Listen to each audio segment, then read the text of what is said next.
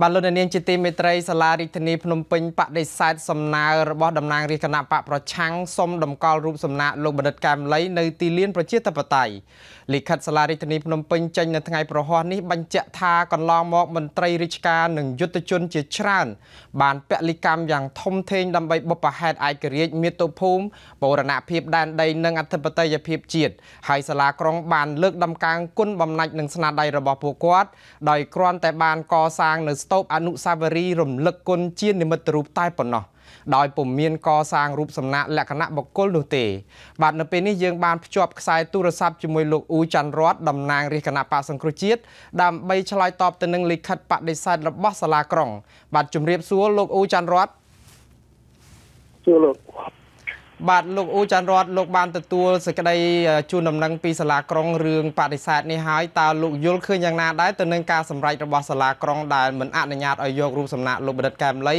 ទៅដាក់នៅទីលានប្រជាធិបតេយ្យបាទខ្ញុំបានឃើញលិខិតនេះតាមរយៈ Fresh News ហើយមិនទាន់បានមកដល់ខ្ញុំនៅឡើយទេប៉ុន្តែខ្ញុំបានអានលិខិតនេះហើយការបដិសេធរបស់សាលារាជធានីក្រុងភ្នំពេញនេះធ្វើឲ្យខ្ញុំខកចិត្ត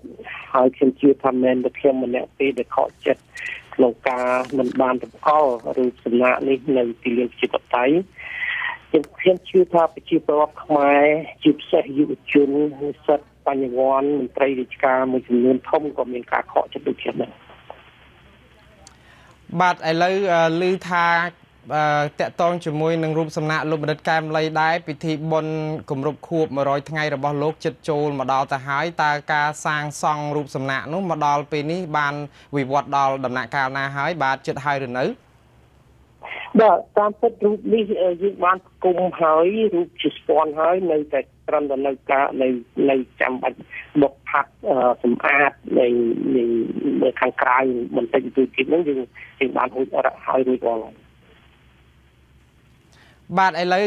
លោកបានសម្ដែងការខកចិត្តទៅនឹងសាលាក្រុងសាលារាជធានីភ្នំពេញដែលមិនអនុញ្ញាតឲ្យយករូបសំណាកលោកបណ្ឌិតកែមលីទៅតាំងនៅទីលានប្រជាធិបតេយ្យចុះផែនការតទៅមុខទៀតនេះតកតងជាមួយនឹងរូបសំណាកលោកបណ្ឌិតកែមលីដដែលនេះតើលោកគិតថានឹងធ្វើអ្វីតទៅទៀតបាទខ្ញុំយល់ថាចាស់ខ្ញុំចង់ជំរាបបងប្អូនជនរួមជាតិរួមទាំងសាលារាជធានីក្រុងភ្នំពេញថាការសម្រេចចិត្តរបស់លោកនៅពេលនេះមិនប៉ះពាល់ដល់ចិត្តដែលខ្ញុំម្នាក់ទេប៉ះពាល់ដល់រាជខ្មែរចិត្តខ្មែររាប់លានអ្នកហើយខ្ញុំយល់ថាពេលប្រហែលជាមានការយល់ច្រឡំព្រោះការដែលធ្វើរូបសំណាកនេះហើយស្នើសុំរូបសំណាកនេះសម្គាល់នៅទីលានប្រជាធិបតេយ្យមិនមែនជារឿងទេហើយមិនមែនជារឿងដើម្បីចំណេញនយោបាយបកណាមួយអត់ទេដោយសារខ្ញុំជាតំណាងរាស្ត្រនៅមណ្ឌលខេត្តតាកែវហើយលោកបណ្ឌិតគាត់មានកំណើតនៅខេត្តតាកែវដូច្នេះដោយមនុស្សចេតនានិងមានការគ្រប់គ្រងមានការគោរពស្រឡាញ់លោកពីសំណាក់ប្រជាពលរដ្ឋខ្មែរយ៉ាងច្រើននឹងមកខ្ញុំយល់ថាការបញ្ចេញមតិរបស់លោកការដែលធ្វើការវិភាគទៅលើបញ្ហាសង្គមមួយចំនួនធំដែលធ្វើឲ្យប្រជាពលរដ្ឋខ្មែរយល់ដឹងពីបញ្ហាសង្គមពីបញ្ហាប្រយោជន៍ជាតិរបស់យើងហ្នឹងអញ្ចឹងមកខ្ញុំយល់ថាហ្នឹងវាជាប្រយោជន៍សង្គមរបស់គ្នាទេហើយជាការចូលរួមលើកស្ទួយសិទ្ធិបញ្ចេញមតិអាស្រ័យភាពបញ្ចេញមតិនៅប្រទេសយើងនឹងជួយជំរុញលទ្ធិប្រជាធិបតេយ្យនៅប្រទេសយើងផងដូច្នេះមិនមែនជាការដែលធ្វើឲ្យចំណេញបកណាមួយមិនមែនទេវាជារឿងគុំយើងទាំងអស់គ្នាទេហើយការដែលសម្រេចចិត្តមិនឲ្យ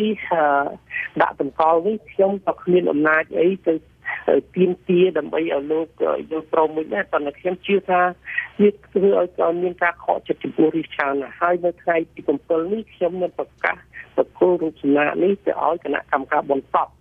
ដើម្បីលោកយកទៅចាត់ចែងព្រោះខ្ញុំយល់ថាមិនមែនជារបស់បុគ្គលណាម្នាក់ឬក៏គួរជារបស់បុគ្គលណាម្នាក់ទេវាជារបស់យើងទាំងអស់គ្នាជារបស់សាធារណៈដូច្នេះខ្ញុំនឹងប្រគល់ទៅឲ្យគណៈកម្មការបន្ទាប់ដើម្បីលោកចាត់ចែងបើសិនជាសាលារាជធានីក្រុងភ្នំពេញមិនអនុញ្ញាតឲ្យខ្ញុំដាក់នៅកន្លែងទីលានប្រជាធិបតេយ្យទេគណៈកម្មការលោកអាចនឹងដង្ហែយកទៅដាក់នៅកន្លែងដែលទៅចុះសពរបស់លោកបណ្ឌិតទៅ ហើយនៅពេលក្រោយរដ្ឋបាលក្រោយទៀតក៏លោកយល់ថាវាមានសារៈសំខាន់សម្រាប់ប្រយោជន៍ជាតិមកដល់សម្រាប់ប្រយោជន៍សង្គមជាគំរូដល់យុវជនដល់យើងចំនួនក្រោយលោកយល់ជាគំរូអាហ្នឹងលោកប្រវងយកមកដាក់តាំងនៅទីលានប្រជាធិបតេយ្យវិញទៅបាទលោកអ៊ូច័ន្ទរតតាក់ទងជាមួយនឹងលិខិតស្នើទៅខាងរដ្ឋាភិបាលមួយទៀតគឺទៅលោកនាយករដ្ឋមន្ត្រីហ៊ុនសែនផ្ទាល់លោកបានសរសេរទៅដែរតាក់ទងជាមួយនឹងការរកទីតាំងរំលឹកគណូបការៈយុទ្ធជនពលីដើម្បីជាតិនិងមាតុភូមិតើលិខិតនោះបានទទួលដល់ដៃលោកនាយករដ្ឋមន្ត្រីហើយនឹងវិវត្តយ៉ាងម៉េចទៅហើយបាទមកដល់ពេលនេះបាទលិខិតនេះខ្ញុំទើបទៅដាក់នៅថ្ងៃទី20